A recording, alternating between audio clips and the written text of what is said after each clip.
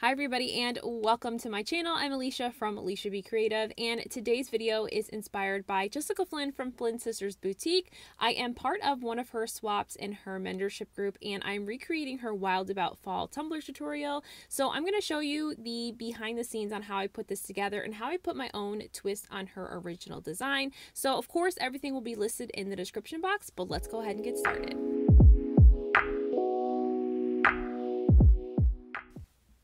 So first things first, I want to show you the cup we're working with today. This is a 24-ounce handled mug tumbler from the Steel Magnolia. This is a brand new design that they've just recently come out with, and I'm really excited because it's a larger travel mug style that I think that everyone is going to love. So if you haven't yet checked this out, definitely make sure to head over to the Steel Magnolia company and check out their new tumbler and stainless steel designs. So I have already spray painted my tumbler with a few spray paint colors, which I will put a picture of right here, and we're going to go ahead and we're going to glitter the cup. So I have put a thin layer of epoxy. We're going to do epoxy method application here for my glitter, and you guys know that I'm going to be using some of my favorite colors to be able to put this design together. So I am starting with Athena, my all-time favorite color, gold from Peachy Olive Glitters here. This is a very chunky gold mix here, but it's got a lot of holographic, like reflective shift, and it's what I love when it comes to a beautiful gold color. So after that, we're going to move on to some of our chunkier colors. We're going to start here with my chunkiest purple, which is Dazed. This is from Peachy Olive Glitter as well. Dazed has a really beautiful, like, translucent look to it, and that was kind of what I wanted because I'm adding a little bit of depth and dimension with a couple of the other colors, and so I wanted the base of the purple that I have here in this kind of stripe format that I have going on with these ombres to really just be able to hold all of those colors on top of them, with and in addition to giving its own sort of reflective, beautiful look, if you will. So once I'm done with that, you guys know I'm going to go in with my final dark color, or my final chunky color, I should say, to then get into the blue sections here. And so we're going to go in with Thick Tiff. This is from my Asia Creations. It's a beautiful, like, teal blue, and it's my go-to. That and Tiffany Who, which is the other blue I'm using here, that is the finer sister cut of this glitter. These are just beautiful blue colors that I always gravitate towards these when I need sort of that light blue teal color. Now that we've done all of our chunky glitters, it's now time to go into our finer cuts. And so you guys know the way that I like to do my layering when it comes to using multiple colors is I like to start with my chunkiest to just give myself kind of like the blueprint, if you will, of where I want all my glitter to kind of be, and then go in with my finer colors on top to really fill in all of the areas. So the color I just went in there was Athena's sister cut, which is Goddess, excuse me. That is also from Peachy Olive Glitters, and that is the fine cut of Athena. Definitely one of my other go-tos. And now I'm putting in kind of a new color. So because I have a lot of reflective color shift in my glitter choices, I wanted to keep true with that. And so I'm going in here in the purple section with Moon Dust. So Moon Dust is this beautiful, like, pink, purple, and blue mix of gorgeousness that I just have to have on this tumbler. I really thought that this would just kind of lighten up and bring this purple section to life, and I really do feel like it did that. You're going to see me add a couple of other colors later when we get into leopard print that's also going to kind of mimic that holographic reflective base that we have going on in both the gold, purple, and then the black sections when we do the leopard print. So I'm going to go back in with my Goddess here once again, and with that I'm literally just trying to start to begin a little bit of a blend here. So this middle gold section I knew was going to be a little bit tough, and the reason why it's going to be tough is because we're working with a handled mug. So we want to make sure that we keep that ombre look, but we also have to make sure that I am getting a bit of a blend in between all three of my colors. And typically that is most difficult when you are putting the colors together over sort of the curve of a cup, or when you're working with handles. So after I finished with Athena, I'm going to go in with 2009 from Peachy Olive Glitters. This is a beautiful, like, magenta color, but a very, very fine color, which I love. And it really just sort of brightened up this purple area too. It gave a lot of that pink from the Moon Dust some real sort of just stand out pop on top of that Dazed, because that has sort of that pink shift, very similar to 2009, already mixed in. So I'm getting that purple hue from the Dazed, which is my base layer, and then I'm getting a lot of the pinkish purple reflectiveness by adding this 2009 on top. So when you're glittering too, also be sure to pay attention to your handle if you're working on a handled cup.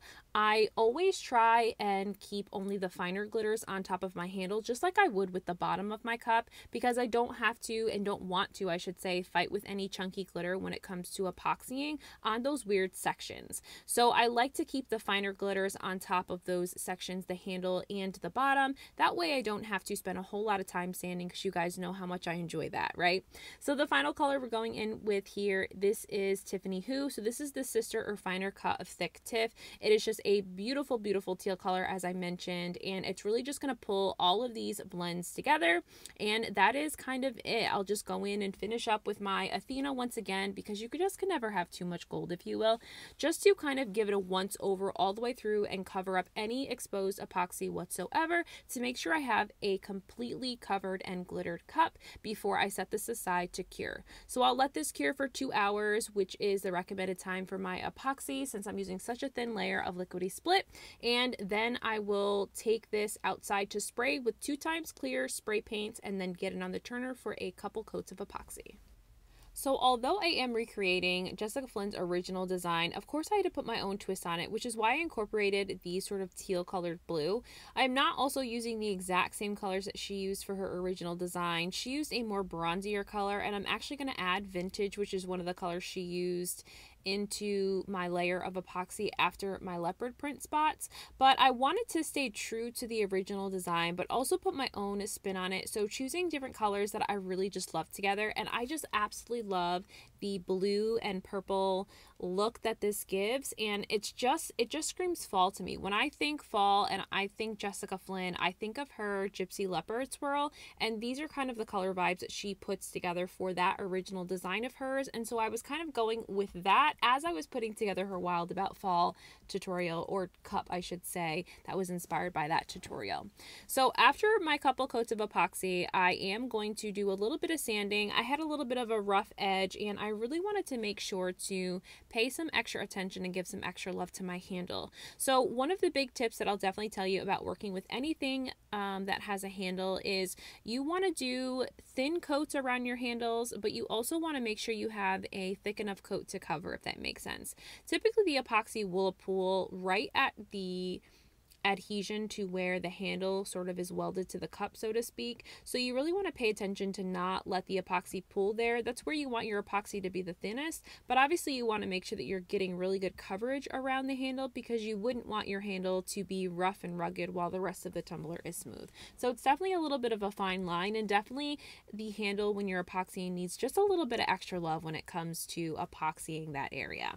So after I've done all of my necessary sanding, I'm just going to go ahead and give this a little bit of a wash down with just a little bit of 91% rubbing alcohol to get any of that debris off, and then we're going to move into applying the leopard print. So you guys know that typically I will apply leopard print hand painted right over the raw glitter. For some reason my brain just was not working this day, and I ended up putting it under epoxy and realizing afterwards that I hadn't put the leopard print on it.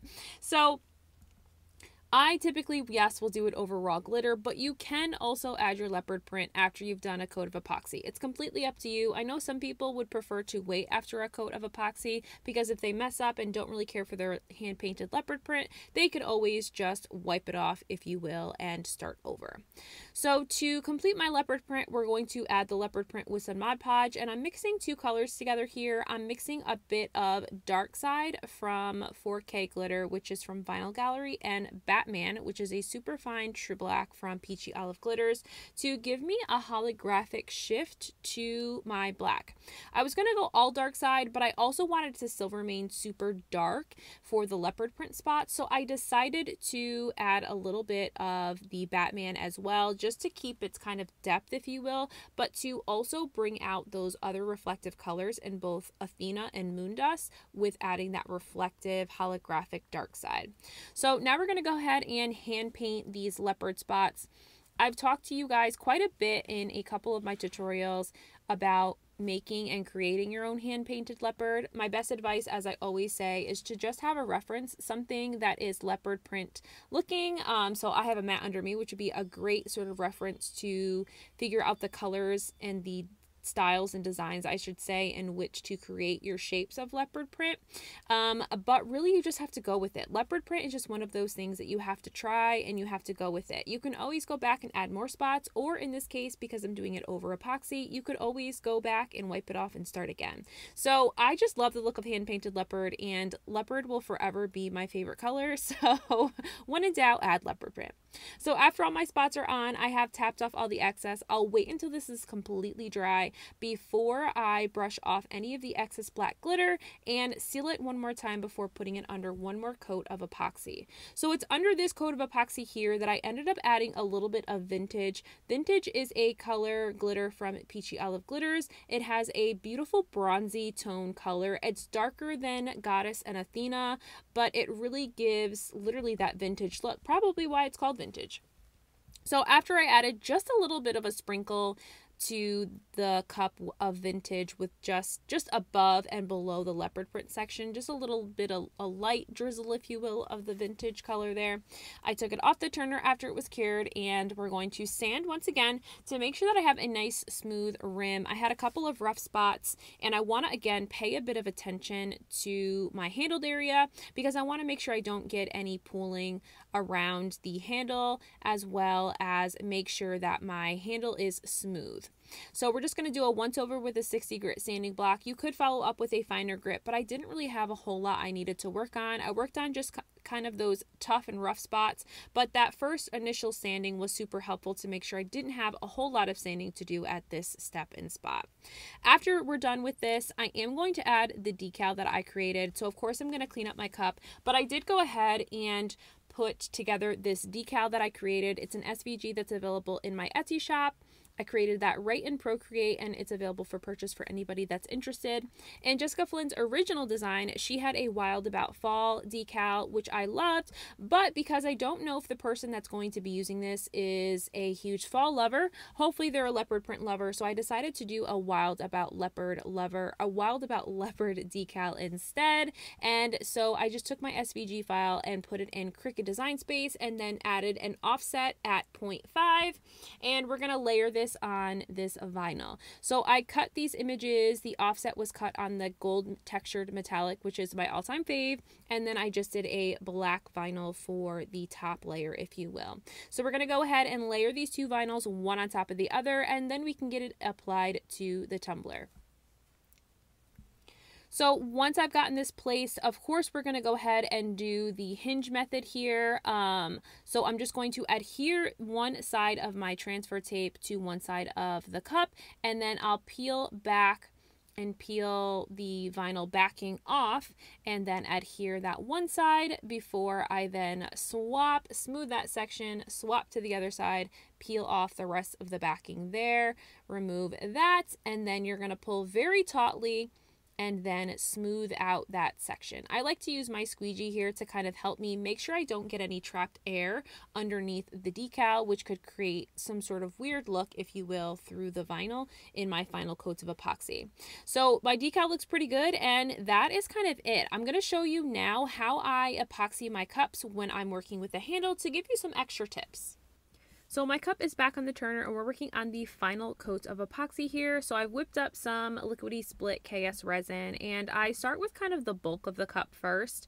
That is kind of my go-to. I know some people like to start with just the handle, but I like to start with the larger part of the cup first, kind of get a nice layer down before I start to pay attention to the handle. So I try not to put any epoxy directly on the handle and just use any excess that's on the cup to coat my handle. And this is going to help keep my epoxy thin on the handle, and you'll also see that I go around quite a bit, kind of those edges and where that that handle is attached to the cup to make sure that I don't have any pooling there, because as the cup spins, it just tends to get trapped right there. So I want to keep that area as thin as possible and to make sure I don't get any air trapped in there. Then you'll torch this, and then that is it. So here's the final look at the final result of this look. I absolutely love the original design. You know that I will have that listed down in the description box. Definitely go over to Jessica Flynn's channel and show her some love, as well as watch her original tutorial. But I hope that you did enjoy today's video, and if you did, give this video a huge thumbs up, and I'll see you guys in the next one. Bye!